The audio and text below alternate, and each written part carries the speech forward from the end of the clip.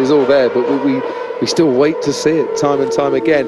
But what about this team, Ferrari and Fernando Alonso, who spent a lot of today aero mapping. Felipe Massa did get a race simulation in yesterday, and Fernando Alonso taking over duty today, currently with the 9th fastest time. But that's not indicative of the Ferrari pace. They just haven't been chasing the times too much, as we found out when we caught up and Ted Kravitz spoke to Fernando Alonso just after lunch.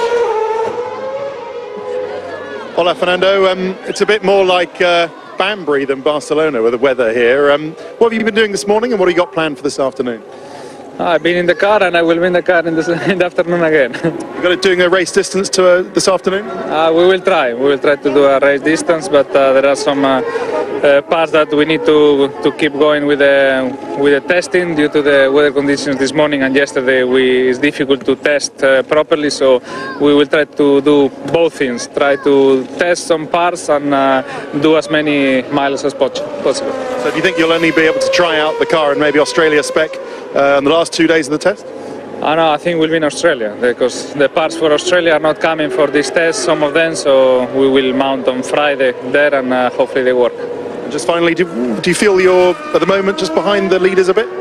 I think we are more or less where we expect to be, which is a little bit behind the top teams, because we finished Brazil 7 or 8 tenths behind McLaren and Red Bull, and in 2 months no one recovered 7 tenths like this, so hopefully we arrive a little bit closer than that in Melbourne.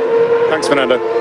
Since lunch, Fernando Alonso has only put in 2 timed laps, and just doing a little practice start at the end of the pit lane. We'll see how many he puts in here. Ever the realist, Fernando Alonso, ever the motivator really at the team. He knows his ability, but he needs to raise this Ferrari outfit for this year. I mean, bearing in mind he hasn't won a title now in 7 years. He's itching to be successful, and he's itching for Ferrari to be successful with him. Etched in my mind is the last race in Brazil when Vettel took the title. Do you remember Alonso just stood and watched, just absorbed the pain of losing that World Championship?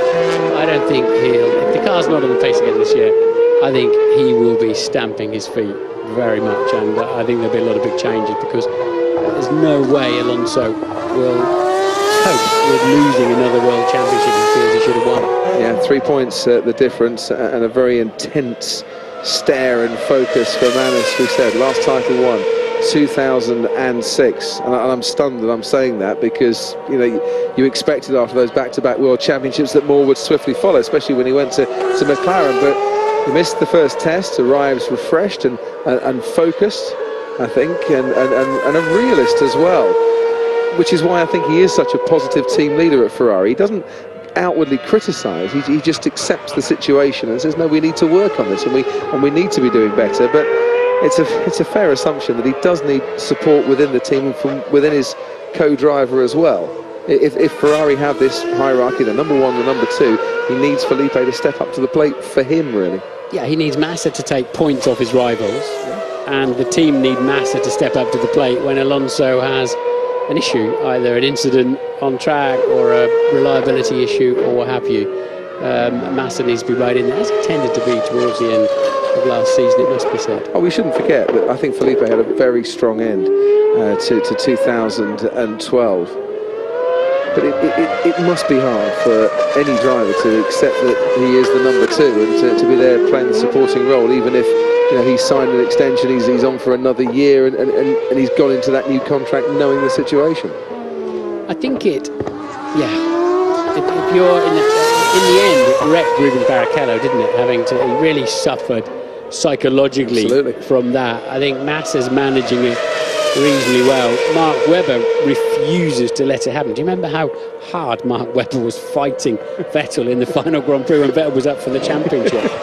And Mark, despite as the Ferrari goes in way too deep into turn 1, we saw the lock-up and then couldn't quite make the apex. So Alonso there a little bit too brave on the brakes.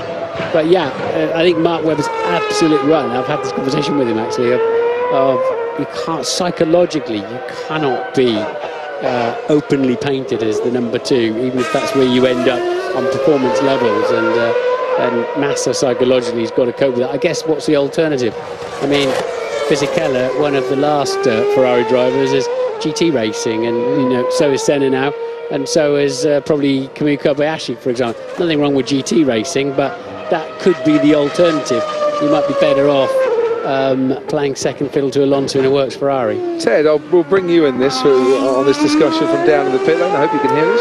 Hello, David. Yes, of course I can hear you. Just two things from that interview. First of all, no surprise that Fernando Alonso says in his motivational way and downplaying expectations that, you know, we are behind the top teams. He's been singing from the same hymn sheet on that one pretty much all winter. Who those top teams are, we've been discussing throughout this, haven't we? So that's no surprise to hear him say that. What I was surprised to hear him say was that they wouldn't have the Melbourne, the first race upgrade package ready for the final 2 days of this test, which is unlike all their other championship challenging teams, unlike McLaren, unlike Red Bull, unlike Mercedes, we believe. So that is new to come out from Fernando Alonso. To be fair to him and to be fair to Ferrari, they had never said, they'd only alluded to the fact that they would be bringing the new parts to the last 2 days of this test. Indeed, Felipe alluded to that when we spoke to him yesterday, didn't he? They didn't promise that they would, but they only sort of hinted at it. But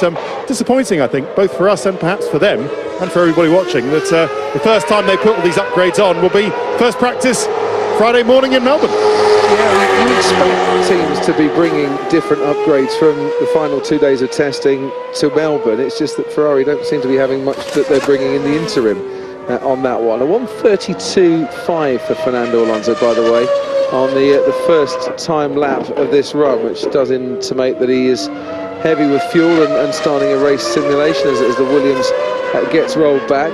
So many tweets coming in that I'm struggling to keep up with you all this afternoon, but Shannon Hollis, a woman after her own heart, 3,000 word essay she says I've got to do, but my love for Red Bull and McLaren is stronger than law. So there, that's strong. Becky Foot is sitting in the living room eating popcorn, which I like. Popcorn and sitting in my living room, both of those. And Blair Forbes wants to know, why don't they do testing in Abu Dhabi instead of Barcelona, which a lot of fans, Martin, are asking at the moment. Why are we here? And so are some of the people in the teams. Of course, they started to go to Bahrain. They had a couple of sandy days there, but it's 6 or 7 hours flight, and it makes an awful lot more sense, frankly, but from a cost point of view, they decided they didn't want to do that anymore. But Abu Dhabi would work as well, as you say, and they would be getting more representative running. I think they can extrapolate what would happen to the car temperatures. It's just what's happening with the tyres as they're out of their range. But that Ferrari is definitely fat on fuel. He's struggling to get it slowed down into the apexes. So he's going to be out on track for a while, and we'll be here until the end of testing to cover it.